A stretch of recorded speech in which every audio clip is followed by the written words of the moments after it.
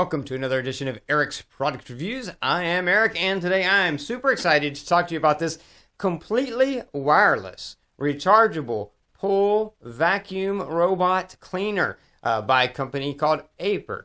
And this is an Aiper Smart robot pool cleaner. It is completely wireless. You see there are no wires attached. You do have to plug it in to charge it, but in your pool, there's no wires. It doesn't have to hook up to your pump system. It doesn't have to be hooked up to power. It has a battery inside of it that fully runs it, and it runs all over your pool and cleans the floor of your pool. I was very excited to find this because I've been saying forever they need to make a pool cleaner that's wireless, that's rechargeable, so you don't have to deal with the wire and everything. And this one fits that bill. It cleans the bottom of your pool really well without any wires, and it's very easy to use. It's also very lightweight and fairly small. As you can see, I'm just holding it here, which is a stark contrast to the other pool robot that I have and that I use. And I'll talk about the differences between that one and this one a little bit later on. First, I want to just go over some of the basic features of this and how it's designed, and then I'm going to show you me setting it off after it's been charged up, putting it in the pool and getting it going, and you'll see some footage of it in action as well. So you can see it's very fairly small. It's basically two pieces, the top piece and the bottom piece. The top piece houses the battery and the pump inside of here. The bottom piece is basically your core door as well as your wheels to get around. And this has a screen filter inside of it, so that as it's riding around on the bottom of your pool, it has two places here on the bottom where it's sucking in water, and both of those, and it's got these little squeegees that kind of help pick up the dirt and stuff, and they go in, they get sucked up in there, and then the water flows out through here, and the screen traps the dirt and stuff down inside here. And you'll see later it picks up, it does a good job. Got lots of dirt and stuff off the bottom of my pool.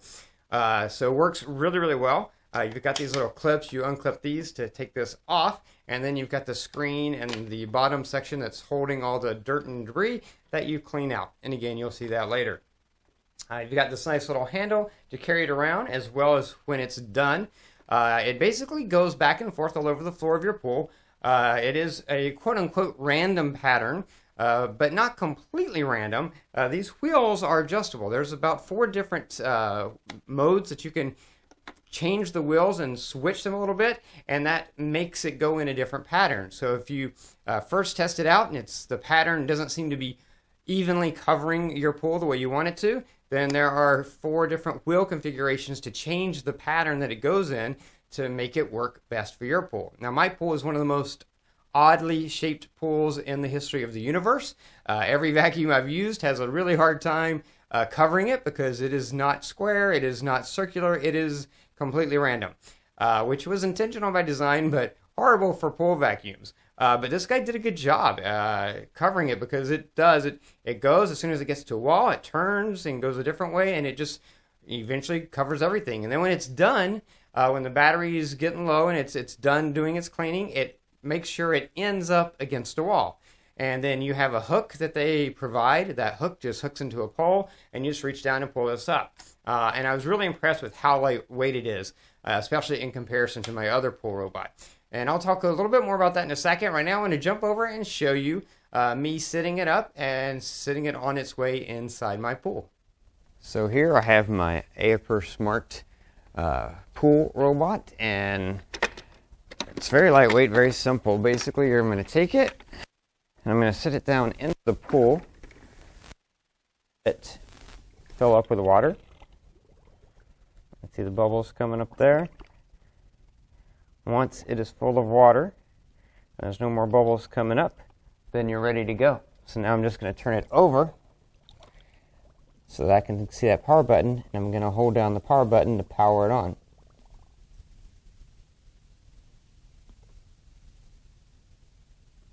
It's making a little beeping noise, and there you go. You can see it, and now I'm dropping it. It's going to hit the ground, and off it goes.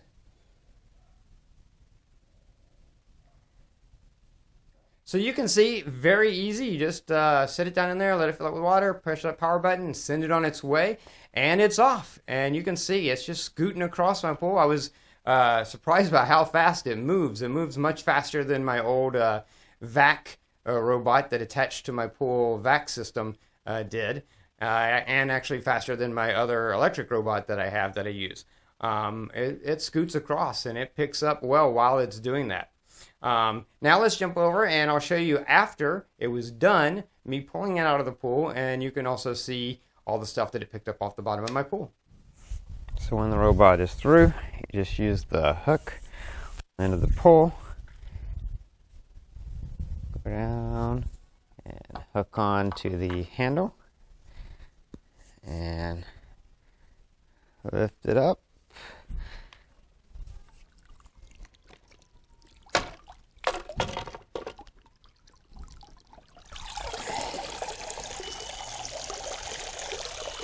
And it's going to beep at you when you pull out of the water, so you long press it, turn the power off,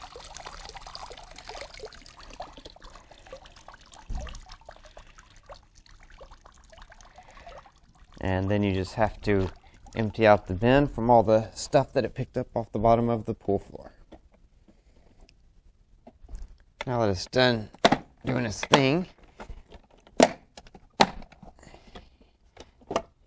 you unhook that and take the lid off. And here's your screen. You can kind of see all the stuff. And if you look in there, you can see all the dirt and stuff and bugs, gross stuff that it picked up off of the bottom of the pool floor.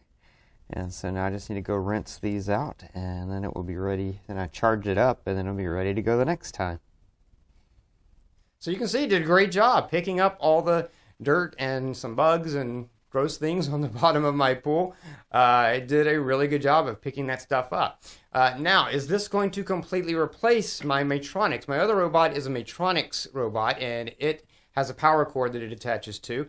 And this is not going to replace that, because that robot, it has rubber scrubbers on it, so it literally scrubs the bottom of the pool floor. It also scrubs the walls and the tile line of the pool, because it climbs walls. This one doesn't climb walls, and this one doesn't scrub. It just picks up the dirt and debris off the bottom of your pool. That's its purpose. So this isn't going to replace that Maytronics one. The Maytronics one also, besides having the screen filter, also has a ultra fine filter, basically the same as the filter that's in your pool system, to really filter the water itself. So it's not just picking up dirt and debris off the bottom of the floor, it's also filtering the water. And this isn't doing that so much. That's not the purpose of this. So I am going to still be using the Maytronics robot, but the problem about that is because it has a cord, and that one is so heavy, I could not sit here and hold that one the way I'm holding this one. And when I pull that one out of the water, like, I literally have to use two hands and be careful that I don't screw up my back, because it is, I don't know exactly how much it weighs, but it feels like it's probably close to picking up like a 50-pound weight when I pull it out of the water, because it's so big. It's like at least twice the size of this one.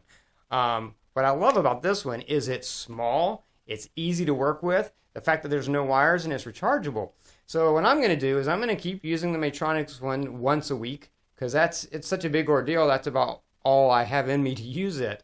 But I'll use this one like 2 to 3 times during the week in between to just pick up the stuff off the bottom of the pool floor.